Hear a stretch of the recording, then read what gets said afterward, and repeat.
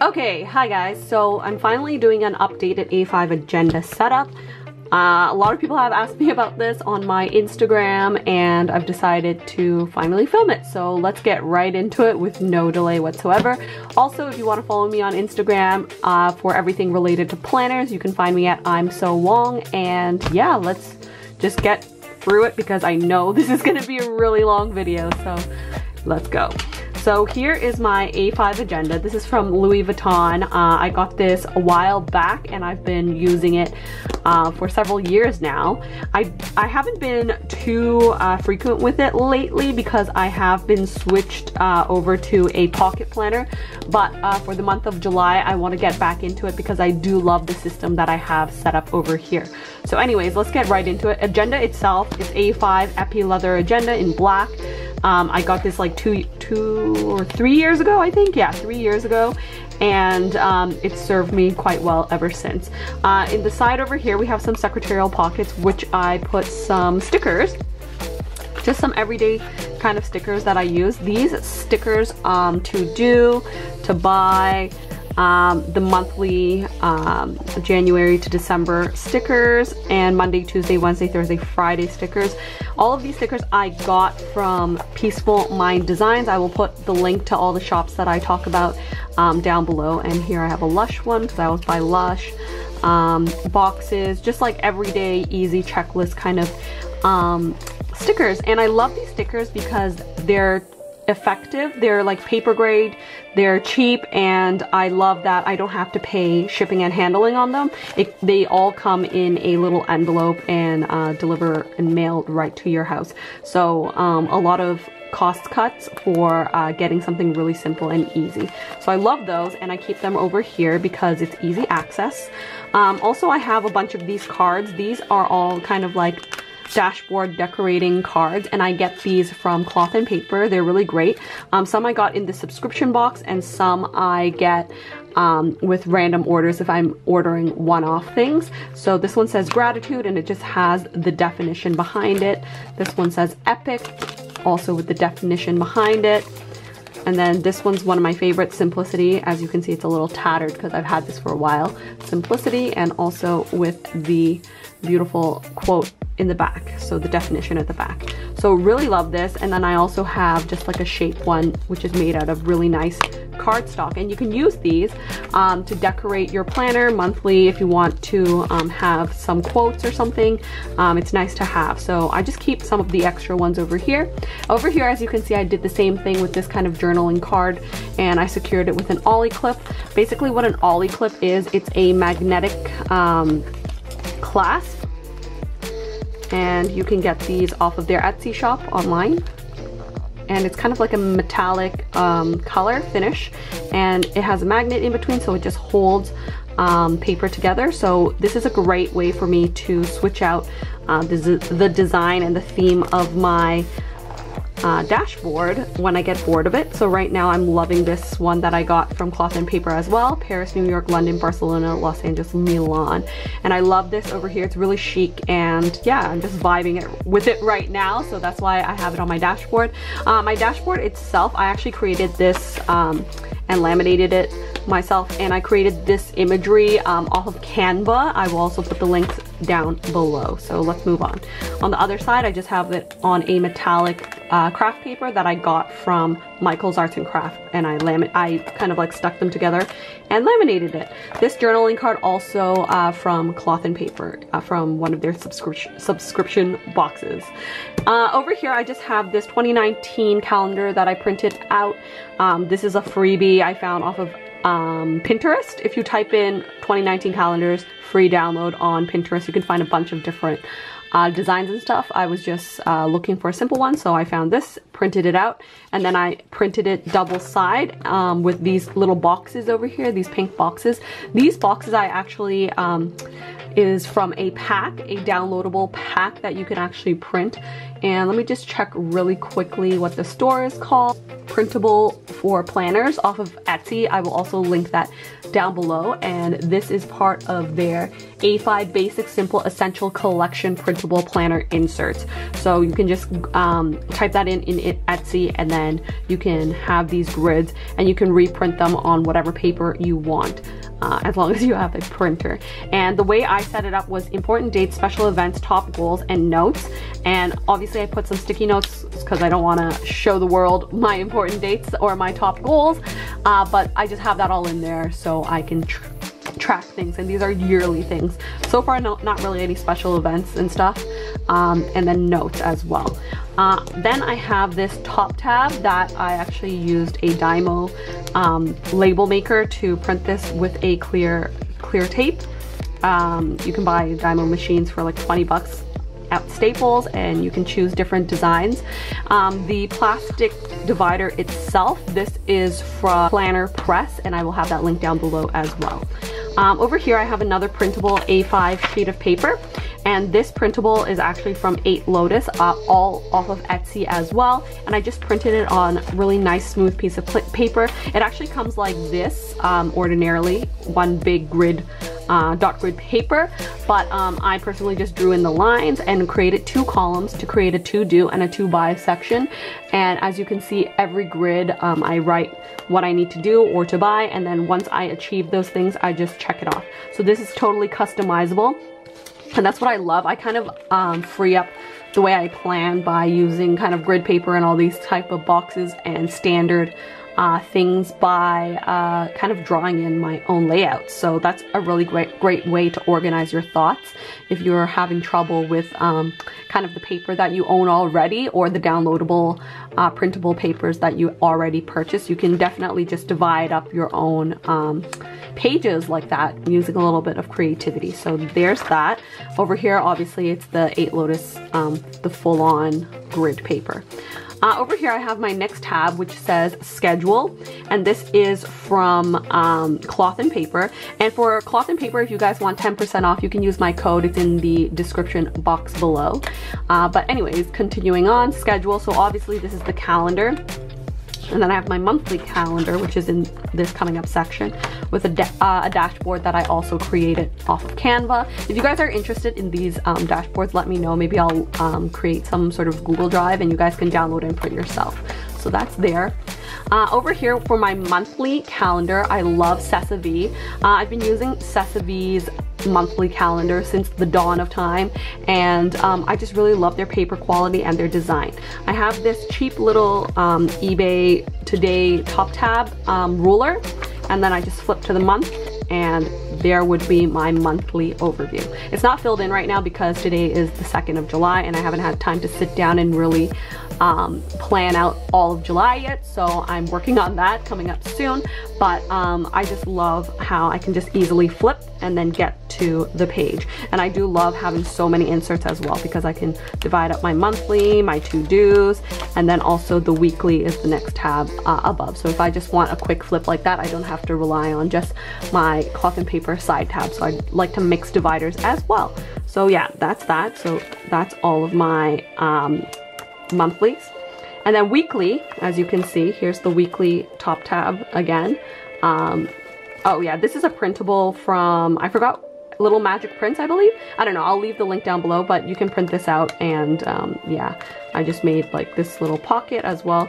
But anyways, this is the weekly, and these are the weekly printable inserts, and these are actually from another Etsy shop, 8 Lotus, and it is the Minimalistic Weekly Planner A5 half-size weekly inserts. And yeah, these are just a printable file. I paid $5 for these, and you could continue printing and printing week to week, and I just love it. I set it up like this with a gray highlighter, the days, and then I just use the to-do list, notes, and everything like that. And then I also put this little Avery tab here, sometimes because it sticks out and it's easy to just flip to the week, because I do love weekly planning. So then I just have a bunch of blank ones over here. to use for the coming month. And some are double-sided, some are not. It just depends on the mood. So there it is.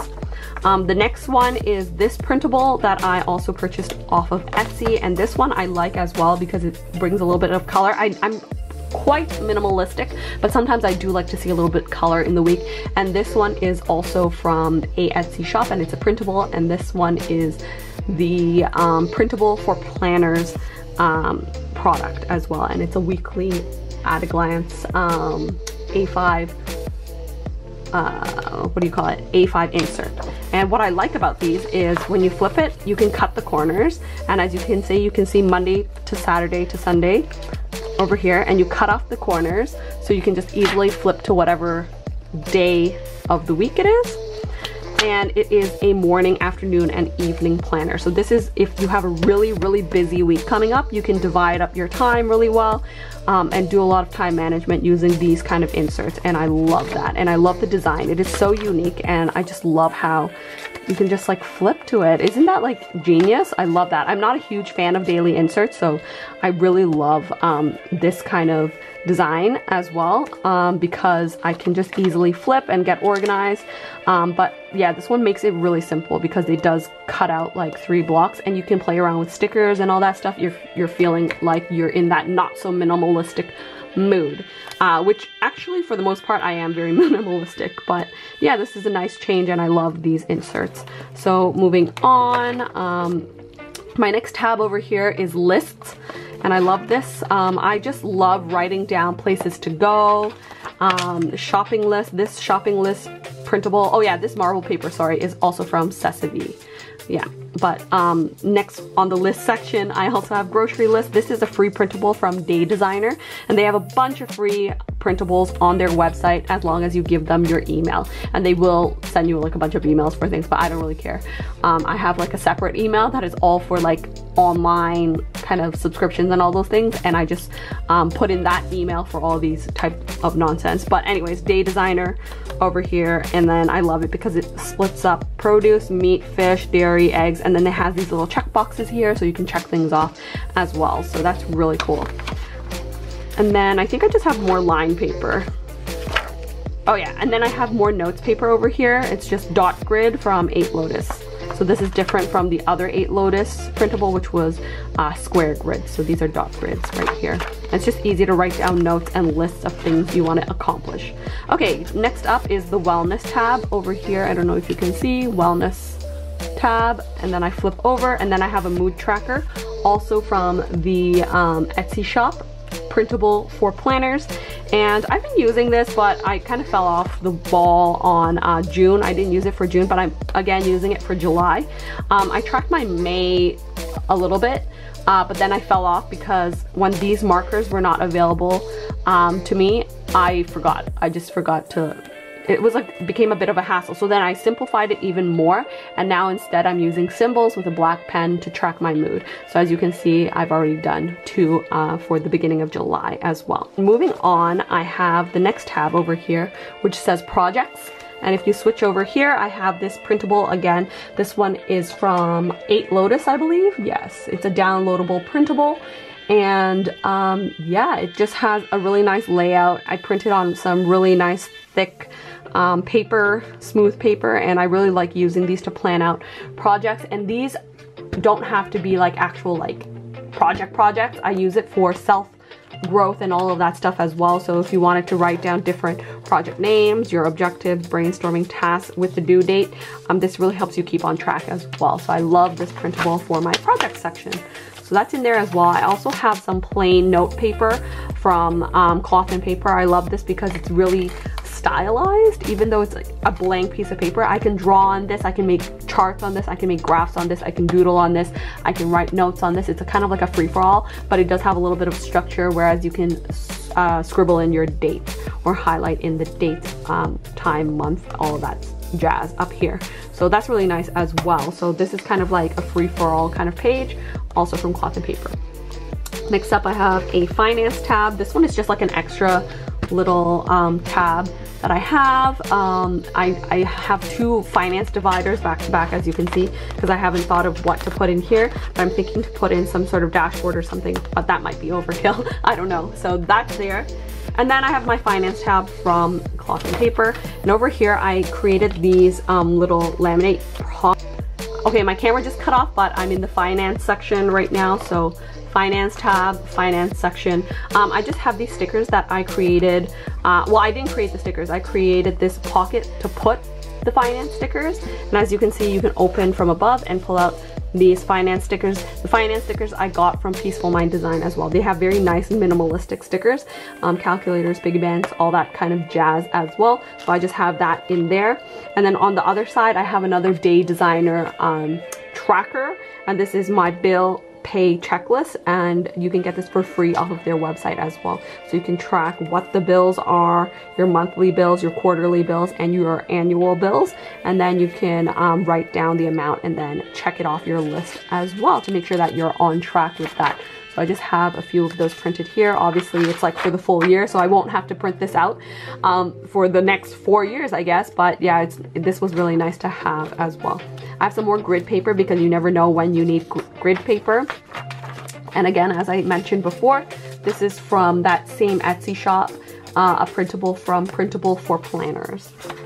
Yeah, so all grid paper in this finance section. Obviously I took out my usual inserts, so I'm not putting my business all out there, but there's that. Anyways, next tab is goals and ideas, which is a really fun one as well. When I flip it over, I have dreams and goals. This is from Little Magic Prints, which is a nice shop that I like as well, and they have some kind of like sassy printables, and I just printed them on A5 size. And yeah, I really love the font and the light eyelashes and eyes, kind of like a visualization kind of theme border. It's really clean and simple, and what I typically do is I list number 1 to, I think it goes to 30, I don't know, I'm not gonna count it, but it has like lines, so I just put numbers and then I write the dreams and goals I have that come to my mind for this year, and I just put them down there. And it's nice to write things out so you put yourself accountable, and yeah, I guess it's kind of like that manifestation thing as well. So nice to do that. I'll have to put that page back in here afterwards when I'm done with this video. But yeah, that's typically what I do. I like number it and then I write it out.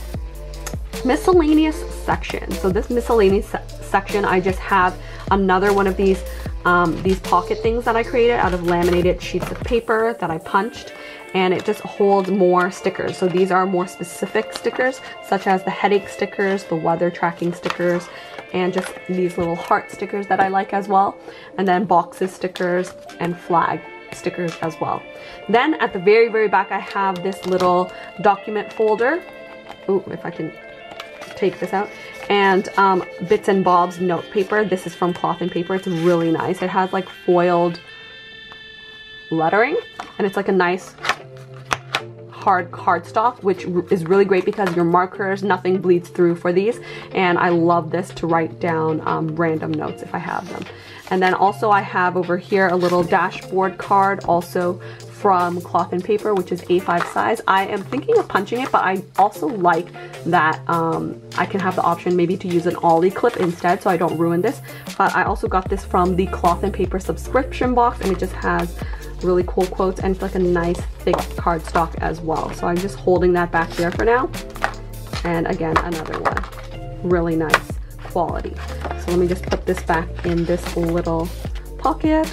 And this little folder pocket, this Palm Springs looking one, this is from Shop Minted Sugar, which she has a website, but she also has an Etsy shop, so you can buy it off of either one. And I love it. It's like a nice sturdy laminated pocket, and I've had this for over 3 years now, and it's served me very well. And it turns really nicely as well, which is important when it comes to something a little bit more bulky. So that's there. Then I have this cheap Filofax little thing to hold even more miscellaneous stuff. I actually sketched this. This is like my own drawing, and I really liked it, so I just laminated it and then stuck it back there. And then I also have some random stickers I got from Besame Cosmetics that I had nowhere to put, but I thought it was pretty, so I just put it at the back.